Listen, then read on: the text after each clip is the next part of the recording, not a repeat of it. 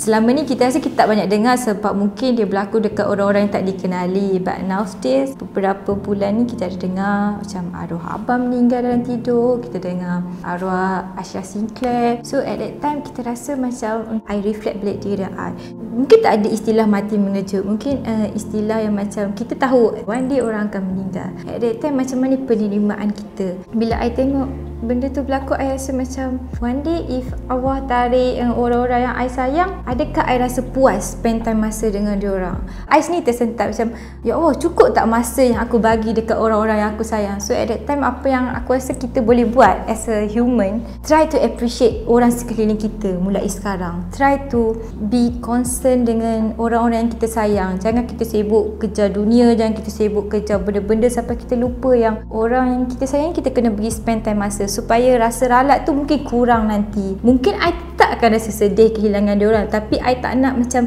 I terus persalahkan diri I macam I tak langsung spend time masa dengan diorang. So I rasa bila I terfikir macam tu, I nak orang lain pun turutlah berfikir benda sama. Spend time with your family.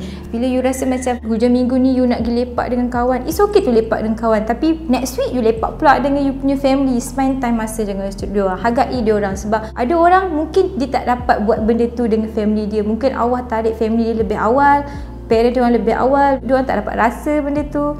Kita yang ada peluang ni, why not kita appreciate diorang? So kalau ada yang tertengok video ni, kalau korang rasa macam, oh aku dah lama tak contact, why not korang just grab your phone and terus call tanya. Mungkin mak kau cakap, kau pun terbiak tiba-tiba call aku ni, tak pernah hayat call aku. It's okay, biarlah, mulut mak-mak macam tu, diorang akan sembuh-sembuh, tapi dalam hati macam, wah anak aku call aku sebenarnya, macam tu. So macam every night sebelum tidur, kalau you ada anak ke, you ada parents ke, you ada husband ke, try to express your feeling. Jangan check kau ego, aku sayang dia tapi aku tak nak cakap kat dia. No, kita dah tahu kan zaman sekarang dah advance. So daripada kita call, why not kita macam, mungkin ada yang parent yang dah ada boleh video call, guna opportunity tu untuk video call dengan diorang, tengok diorang. Sebab kita takut this is the only time kita boleh tengok muka diorang. So bila nanti kita baru terfikir, kenapa tak tengok muka diorang puas kan? Kenapa bila dah mati baru kita nak teringat diorang, macam tu. I rasa kan konsep bagi hadiah waktu birthday is really good thing. So orang zaman sekarang macam, tak payahlah bagi hadiah dah.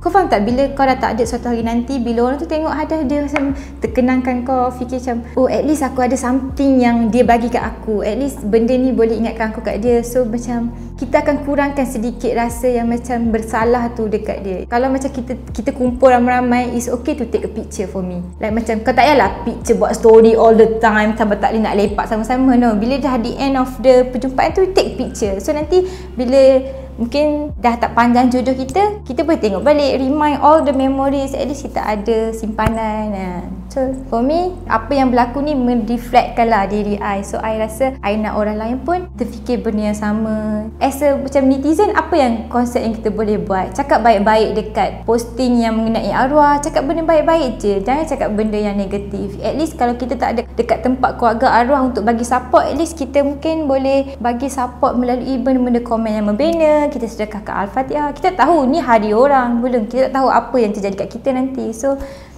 itulah.